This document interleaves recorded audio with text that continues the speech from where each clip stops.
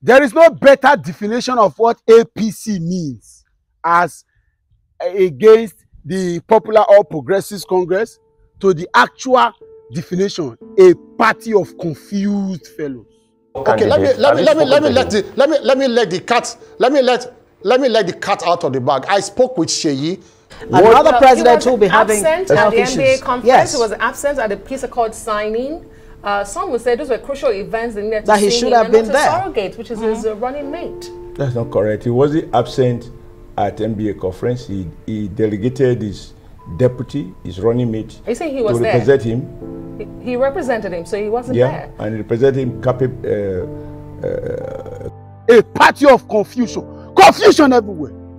Confused with governance, confused with elections, confused with everything. Even to campaign council, there is confusion.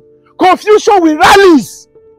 Everybody do that. You are seeing that Nigerians are marching on the street, making bold statements about their demands for new government, a new agenda, a new country, a new nation, a new focus. You want to arrange people in the name of Indigbos in Lagos and set them together. They are frowning faces everywhere. You are seeing the pictures of them frowning faces. Of course, the list, the proposal, and the expenditure of that event is out. And we are seeing that you shared money, you use money for everything. Apart from the fact that you use 4,500 naira as stipend to the people, we are also concerned about the money you are paying for some of these things. DJ with generator and all those things. This is how you have run this government. Racketeering everywhere, putting money everywhere, venue, everything. Lies upon lies. We cannot continue like this. We cannot continue like this. Meanwhile, why is it that Festus Keyamo and Oshiomhole are now the two spokespersons of the party? That is what you are used to. People are celebrating them. That's the problem. It's unfortunate though. Nigerians are still making very obvious errors. We want to hand over this time at this era, want to hand over government to a set of people that will employ people that will be engaging us, whereas they will not be doing anything exactly. Did you not see the Minister of Labour and Employment walking out of a meeting that was supposed to be for stakeholders to sort the ASU? He walked out because of a political problem. He said that the ASU chairman is campaigning against his party. So he walked out. His party's priority was top for him against the national interest of this country. That same thing we are seeing now. Ask Keyamo this question today, we'll answer another. Ask Oshiomhole, will answer another one. And now Oshiomhole has gone to, he's now fighting. He want to fight interviewers that are interviewing questions. He want to fight journalists. Simple questions Oshiomhole cannot answer. Watch. All right, great, fantastic, and I'm so glad you just mentioned your candidate. And just like I mentioned earlier, I mean, he doesn't seem to be on the scene. You were asked recently. Where is the scene? Hold on a bit. You were asked recently about the whereabouts of your presidential candidate Bola Ahmed Tinubu, and you said actually as DG you're not aware. Are you aware now? And can you seize this opportunity to clarify exactly as to the health status of Tinubu, because we've been seeing all kinds of videos and pictures out there on social media? Can you help us of him on you know, on spin bikes and doing exercise and all of that in some gym and some in a hospital? I didn't say anything about hospital. In a hospital? No, no. Which one? So, and that's exactly what we want you to clarify right now. What is his health status? Exactly where is he? Do you know where he is? To be very honest, right. the Arab television is a very, I mean, you are a very, very, you are one of the leading electronic media, and I think there are things you shouldn't dabble into. How can you ask me, from all that you said about my ex, this ex, that, ex, that? Have I ever been a nurse? Not to talk of being a doctor. And you really want to ask me, even though I am not a lawyer, I know enough.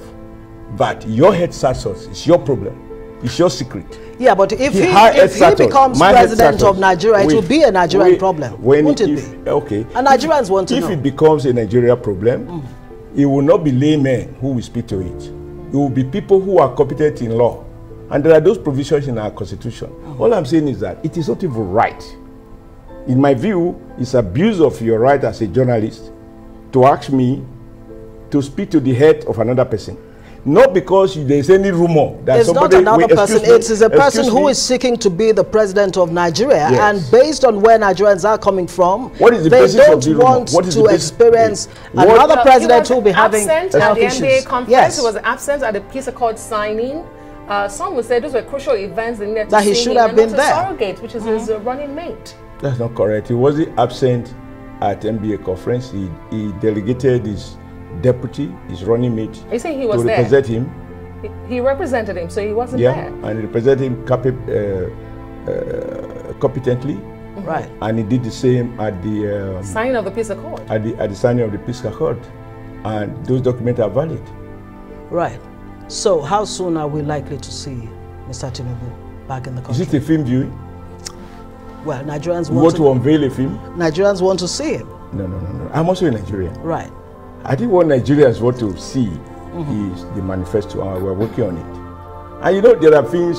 Remember, what exactly remember, is this? What you know, should we remember, expect whenever from that? you ask people, right? Because we're all in public field.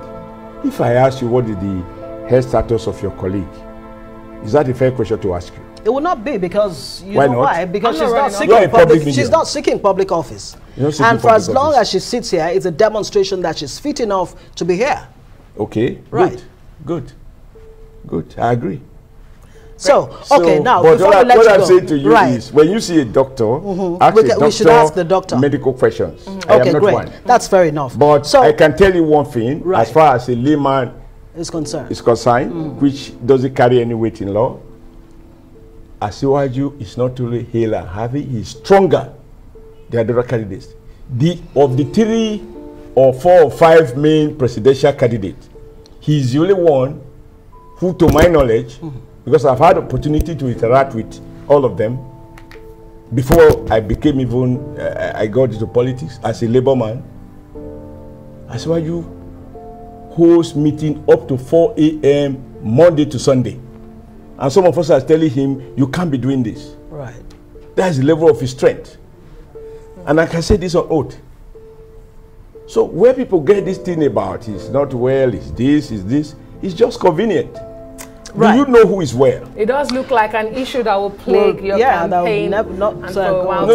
For media who are not interested in issues, the segment of the media that is not interested in issues, that you are interested in personality, it will be your body. Okay. For me, I will busy myself marketing to Nigerians what I think the challenges are and how I believe our candidate will address them if elected. That's what I will do. You will be free to try to take me out of the issues, and I will be stubborn enough to remain on the issues, because that will be the basis for our election. Before we let you go, one minute. Campaign, let's give you 1 minute. It is not for nothing that I am not a medical doctor selected.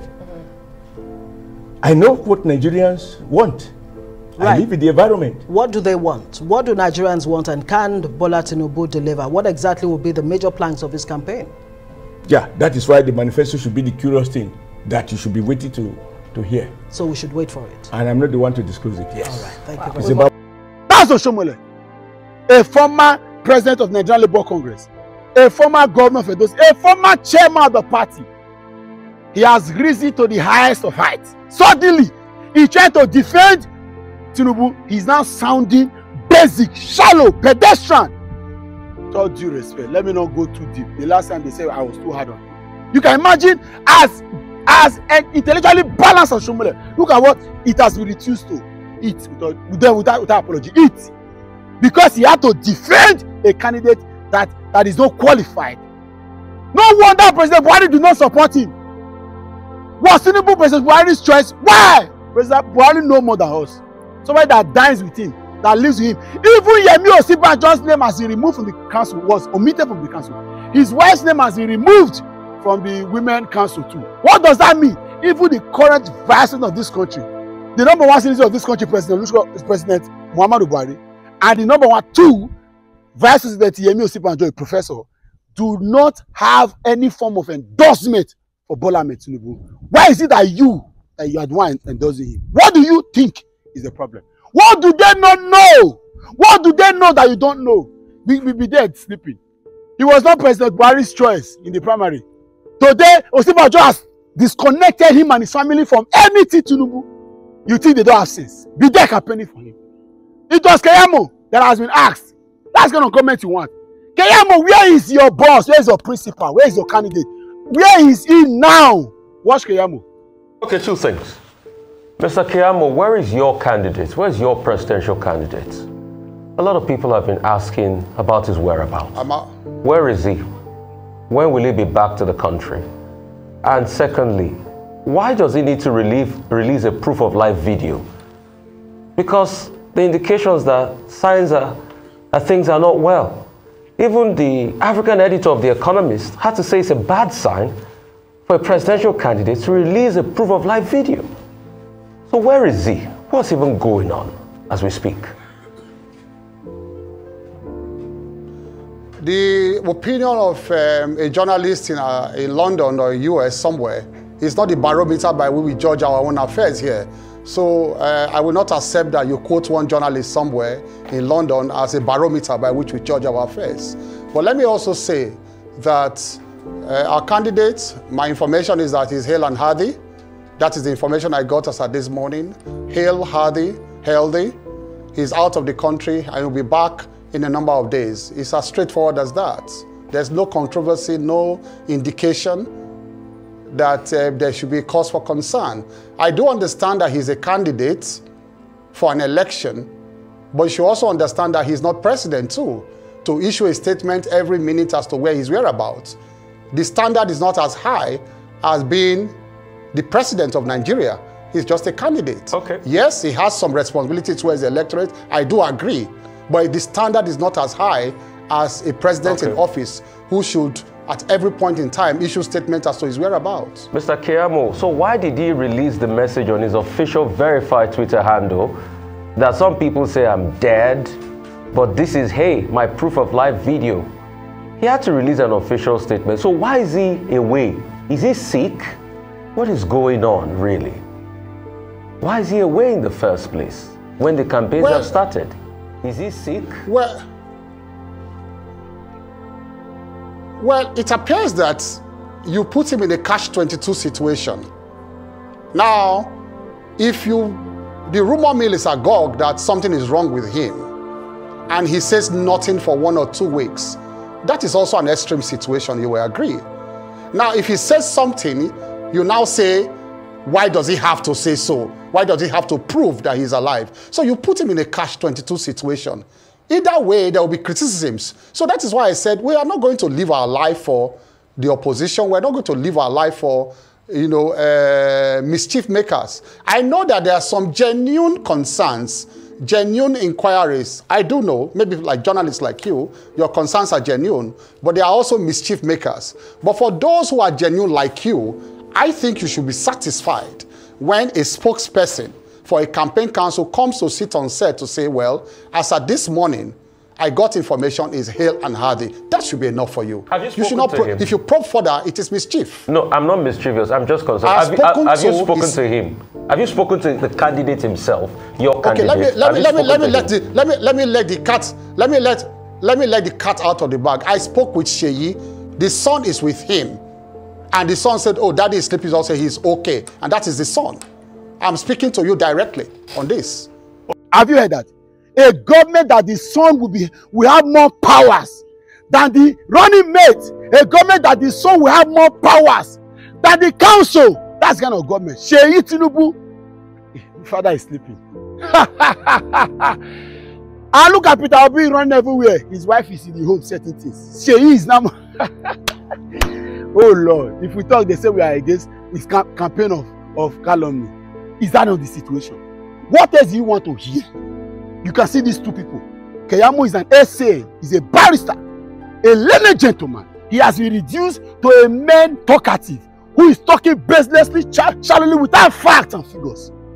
Even though he's trying to use English to misbehave, to drive around, but you can see that is an empty conversation because these guys keep saying the same thing.